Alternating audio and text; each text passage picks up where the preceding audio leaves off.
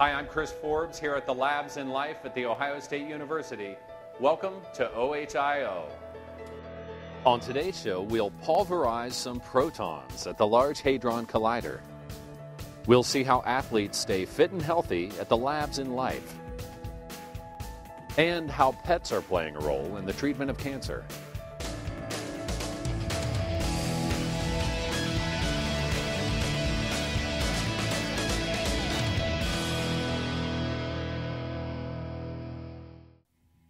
I'm here at the Large Hadron Collider on the Franco-Swiss border near Geneva, Switzerland.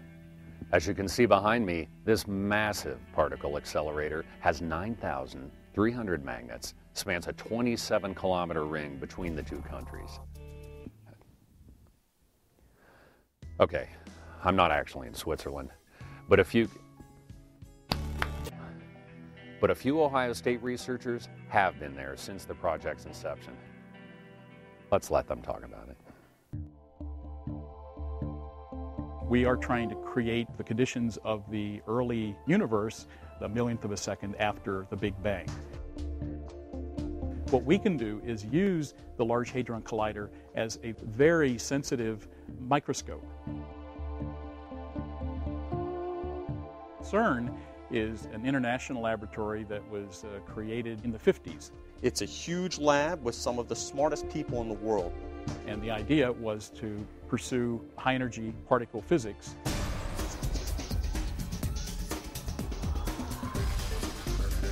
They built the LHC, which is the accelerator that collides the protons and protons. A collider is any kind of facility which takes two beams and collides them head-on.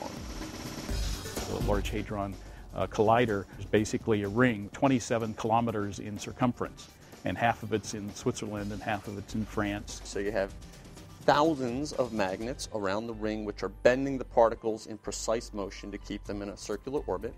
And as it passes certain points in the ring, it gets an electromagnetic push. Like the current of electrons going through the wire in your house, you have currents of protons going through this vacuum tube, which is called the collider. You have proton-proton collisions that happen at various points around this huge accelerator, and even though you're just knocking together two particles, you create hundreds of other particles out of thin air, you could say. As Einstein said, E equals mc squared, and that's what we're doing. We're converting this energy, kinetic energy, into mass.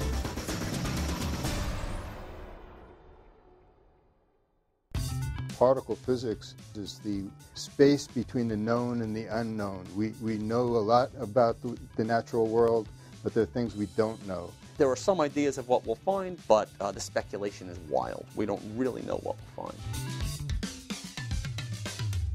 I would love to see all of the theories wrong at these higher energies, because I think that's how we'll really learn something. And you're going to learn the most if you find things that nobody expects.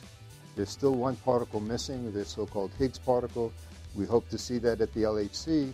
But in fact, all theorists expect that there's going to be many more discoveries besides a simple Higgs. Granularification. Mini black holes. Superstring theory. Quark gluon plasma. New large extra dimensions. Dark matter is made up of particles that we don't understand what they are.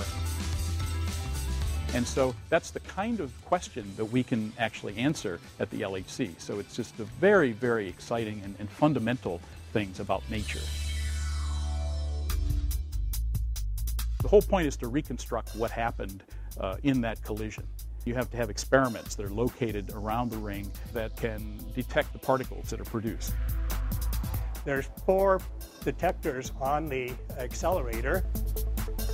OSU is the only institute in the entire United States that has collaborations on 3 of the experiments. OSU is unique in terms of having a major commitment, not just a token commitment, but a major commitment to ATLAS, CMS, and ALICE, all 3. We have some very good people in the field of particle physics here that are able to get involved with so many different projects. We took part in all the design of the NCAP system, which is the rings on the outside of the detector, and then got heavily into the electronics. This is one of 468 chambers on the experiment. Ohio State built the front end boards that amplify the signals, digitize them, and read them out. We built a total of 2,600 of these boards. Amplifiers built at Ohio State are known by the entire collaboration as Buckeye chips. People actually understand what Buckeyes are throughout Europe now, thanks to us. If I were to take our chambers and lay them out on a football field, they'd cover the entire field, including the two end zones, and realize we have 1/10 of a millimeter resolution over that whole region and can tell exactly where the particle went. September of 2008 was the published time that the LHC was going to start up. We'd all been waiting 16 years to see things happen. We saw the first events come out, and we absolutely were thrilled. We were drinking champagne, enjoying ourselves. There was a lot of fanfare and a lot of media events. And then 3 days into this celebration, the disaster took place. The failure started when a weld between two magnets started arcing. They tried to ramp up the energy in the accelerator. When they did that, it overheated. And it arced into the superconductor, and all the magnets started dumping their helium. And so the helium now blows up, and that goes non-liquid. It becomes a gas very quickly, and so it pushed magnets several feet in either direction. This massive wall of helium expanded down the tunnel at greater than the speed of sound. It moved up to the surface, and it blew the containment doors over 1.5 miles into the farmers' fields on the sides. I was crestfallen, to say the least. The first reaction was just, oh my God, I mean, what was destroyed in the LHC? Getting the world's most complicated machine up and running and expecting there to be no glitch would be rather strange. It's unfortunate that it was rather catastrophic, holding us down for a year, but we had plenty of work to do anyway. We were ready, but now we're even more ready.